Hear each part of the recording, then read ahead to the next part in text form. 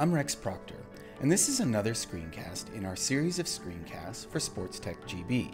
Now in this screencast, we're going to cover the whiteboard, but I'm also going to whip through all of the things that we've learned in the previous screencasts. So we're going to create some instances, we're going to chuck those up in the dock, we're going to add a whiteboard with the current frame, draw on top of it, and then put together a short presentation. So sit back and enjoy the screencast. Alright, let's choose my first project as we've been doing throughout this series of screencasts. And I'm going to whip through creating a few instances and then adding some whiteboards and using the dock. So it's a little more complete tutorial, I guess. So let's go ahead and add an event here. So I'm adding a timeline event. I'll disclose that so everyone can see it. I'll select that new event row and I'm going to code an instance or two.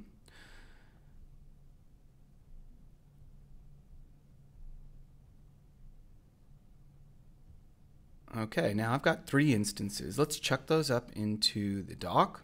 I'm going to do them individually just by double tapping. You'll see that's been inserted into the dock. Going back to my main movie, keep inserting subsequent instances. Okay, great. Now let's go to our dock here, our dock actions menu, and we're going to add a whiteboard. Now a whiteboard is what I would call a title screen.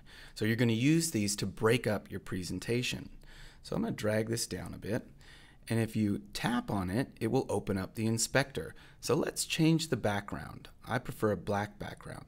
So what we need to do is fire up the saturation to full, and we'll drag this down to black and click done. Now you can set the duration, so if you want the whiteboard to play for 5 seconds, 10 seconds, whatever. I'm not going to do that for the sake of this screencast. So I'll close that. And now I'm going to add a title using my text tools. So click and drag that out. Tap to get my inspector. Let's change the font to Arial, and let's increase the size a bit so it's readable.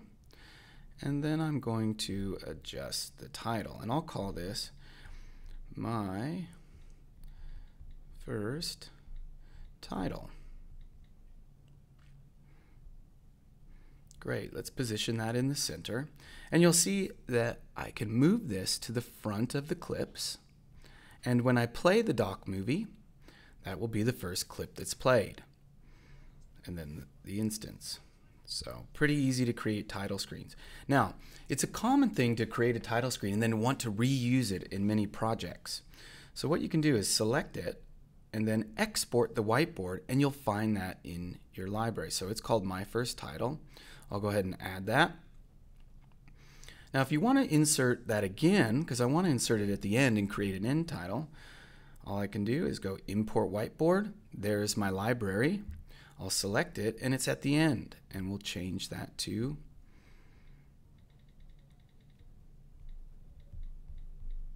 the end. How convenient is that? Okay, now let's say I want a whiteboard based on a frame of the movie. I'm going to set the playhead to the first instance here, right at the beginning, and hit my dock actions menu, and I'm going to add current frame whiteboard.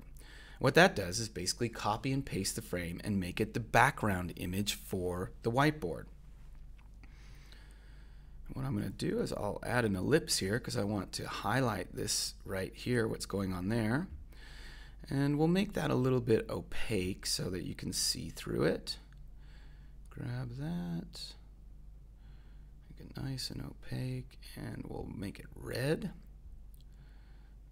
So that's the key area that I want to focus on. And I'll move that to right before this first instance. And then I'll play the dock movie.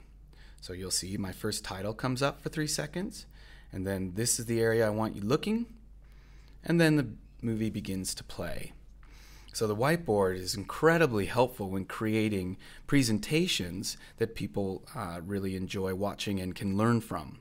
And that ends this screencast covering off creating whiteboards, exporting and importing whiteboards from your library.